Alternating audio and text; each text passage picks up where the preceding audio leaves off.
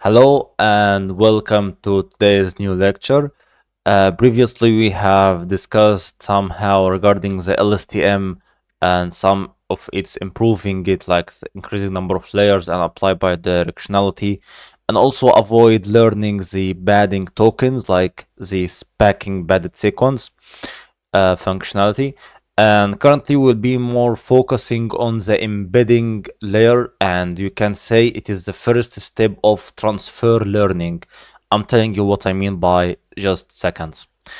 Basically, previously we have this embedding matrix, which is being having these indices of our vocab, and the vector each index should be corresponding to a token and giving it a vector to represent it in a vectorized way.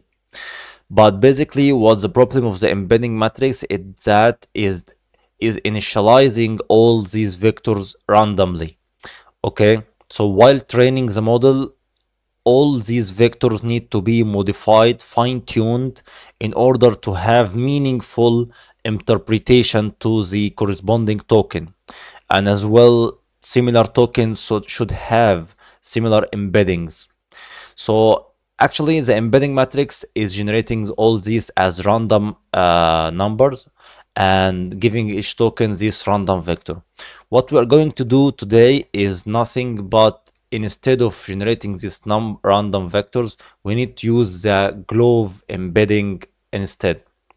The GloVe embedding, as we have discussed through the previous lecture, that we can use is already trained on a large corpus of data, and in that way the embedding have a meaningful interpretation for each token, and it's somehow transferring the knowledge of GloVe into our main downstream task. So the LSTM now, instead of taking random numbers that have nothing to do or no similarity between each other, the LSTM will now take meaningful vectors where the meaningful tokens should have, or the similar tokens with similar meaning should have similar similarity across its vectors.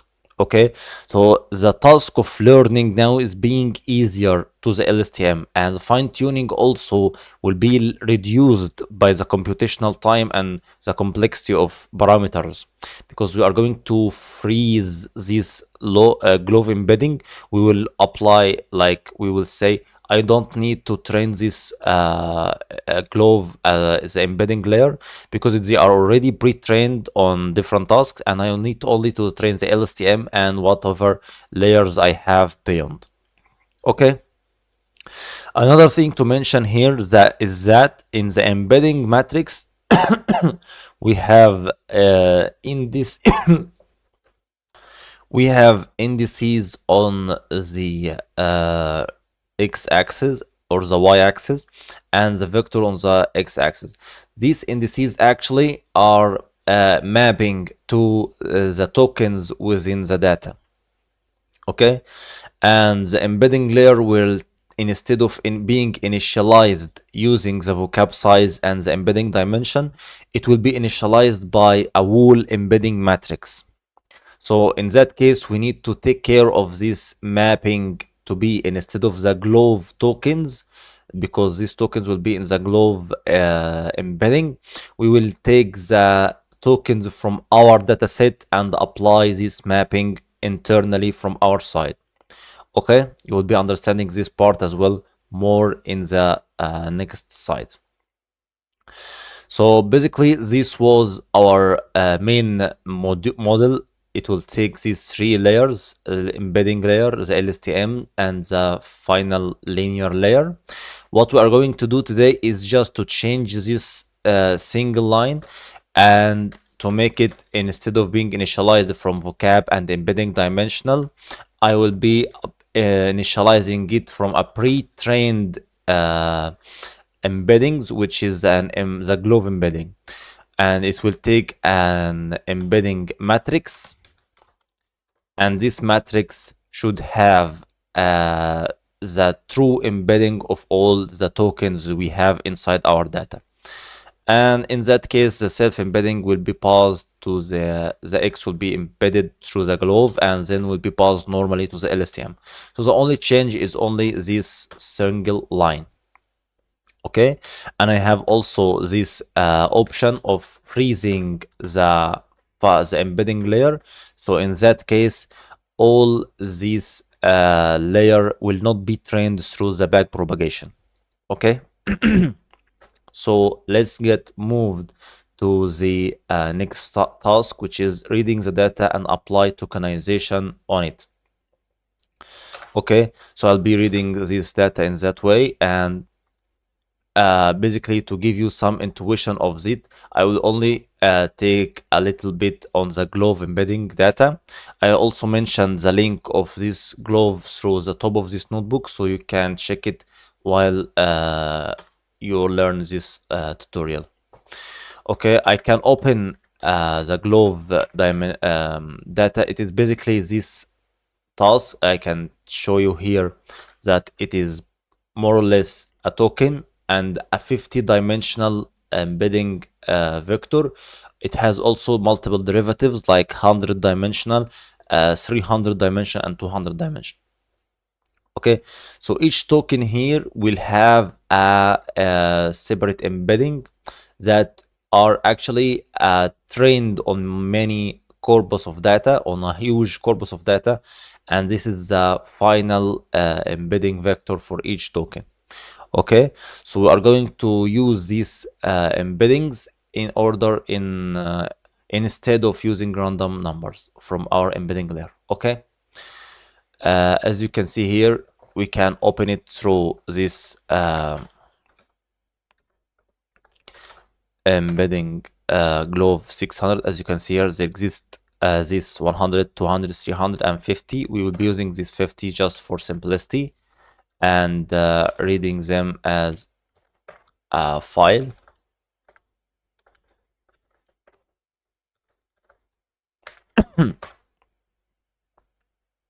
Okay, so now we have some error, which is char map. Anything regarding this encoding part, you can just change the encoding parameter to UTF-8, and this should be pretty much solving the problem.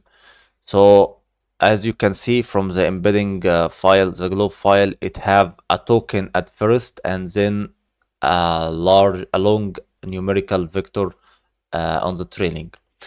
Okay, so for example, if I applied this splitting, first I need to split lines, and for each line I need to apply more splitting. In that case, I need to split it, so the first token will be the token itself, and the other one will be the embedding. Okay, and I can assign all the list of the line to this embedding variable by adding this asterisk on the first. So let's break and see how this work. Just so, for example, this is the token and this is the embedding. Okay, another thing I need to modify here is the type of this embedding should be numerical type. So I should have this float of E for E in M. Okay, so this is now the final embedding. Okay, good. Now I can save this embedding through a dictionary and let it be the GloVe embedding. Okay, and it should take a token as the index and the value will be the embedding vector. Okay, if I apply some TQDM, for example, so as you can see here, there exists 400,000 token will be initialized and saved to the GloVe embedding. And if I apply here the length of this, it will be 400,000. Okay, After this, I need to apply, I need to check from the tokens that I have here that all these words should be exist in the GloVe embedding. Okay, so I need to look for these tokens inside the GloVe embedding and give them the embedding vector. Okay, this is the main task that I need to do. And after this, I need to pass these vectors to the embedding layer as I have done through this simple line in that case. Okay, so first, in order to match our tokens, our dataset tokens with the GloVe tokens, we need to apply some pre-processing to this dataset in order to match them as much as possible. So for example, I need to lower case, and I need also, for example, to apply stemming on each word. So for example, here from NLTK, I have this stem portal stemmer that we have discussed through our first lecture of our encoder, if you can remember. So I need to apply stemming on each, so I need to split it first and apply stemming for each token. So for example, this is a splitting, and then I need to apply for each tokens, apply stemming. Before I show you, I need to just show you or give you some interpretation of how it looks like. As you can see here, this is the tokens being splitted into a list of tokens, and here I will be applying stemming for each token in tokens. Okay, as you can see here, everything have been stemmed, as you can see, as much as possible. Okay, so let's save this as tokens, and after this I need to create a vocab.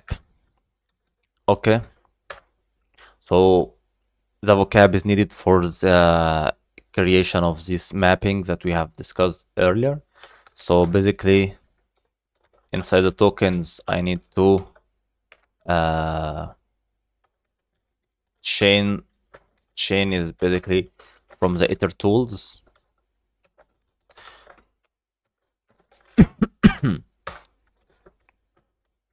And this would be basically, instead of having these multiple lists, I need to make it in a single list. Okay, it will be just a single dimension, and this will be our vocab. Okay, as you can see here, this is our vocab data. Also, you can notice that there exists some symbols are being used. So basically, you can apply more pre-processing here to remove these symbols in a simple way, like if any of these symbols exist, or only consider these alphabet characters only through our text. So you can apply multiple series of pre-processing through this as much as you can. Okay, in order to improve this lookup search when we search for these tokens inside the GloVe embedding dictionary. Okay, so after this, I need to generate this word to index dictionary, and also an index to word dictionary. And the final thing is the index to embedding dictionary. And this is the objective. I need to have the embedding with my own index, not the GloVe index. Okay, so first thing is the word to index. This is nothing but a dictionary, so I need to enumerate inside the vocab,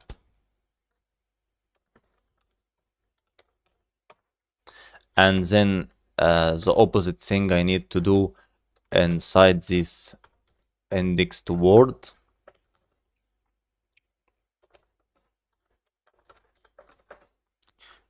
but it will be the reverse of it. And after this, I need the index to be the GloVe embedding. Okay, so in that case, this will be a little bit delayed. Not here will be initialized, but will be initialized after I read the GloVe. So now within the GloVe, I need to loop across my own data. So for example, I have this index to word. So I need this index and the token in index to word items. And then I need to search for this token inside the GloVe tokens and give the embedding to the tokens index. So I have to initialize this index to embedding dictionary here and give each index the GloVe's embedding for this token. Okay. So this is more or less what I have here, but I have some like some risk.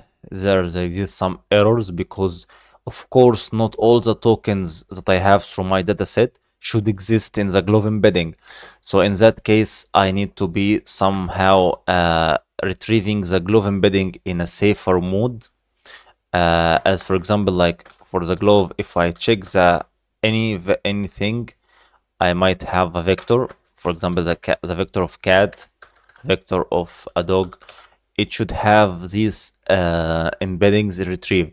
But if I have for example, any random number, I should have a key error. So in order to avoid this key error, I will be retrieving it in a safer way. The token should be in the get, and if it is not exist, I should retrieve a normal distribution vector with the same size of the embedding. So for example, if I have a 50-dimensional vector, so in that case I should create a 50-dimensional normal distribution vector. So that's the index to embedding vector, and in that case I can now pass this index to embedding in the embedding layer in that simple way. For example, here I can pass it from a data frame perspective. As you can see, the indices are the number of tokens and the columns will be the embedding vector, and I can pass this to the embedding layer just like from pre-trained. I can use this embedding tokens embedding or embedding globe, for example, and I can check this into values, and the shape will be the number of tokens by the number of dimensions. So here I have this embedding layer. Okay, I need to convert it to a tensor as well.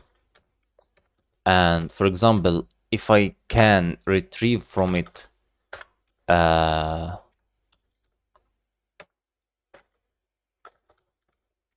any index, it should be giving me the 50-dimensional vector. Okay, and I also can apply freezing on this layer.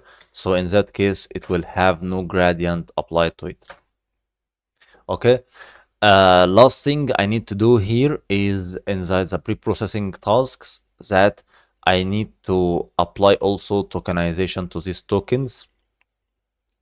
So in that case, I have these tokens in the text format. I need to map them into the index to word format. Okay, I can do it like this way. For example, I need to apply lambda tokens, and this will be word to index. It will be this token for token in tokens, and this will be tokens indices.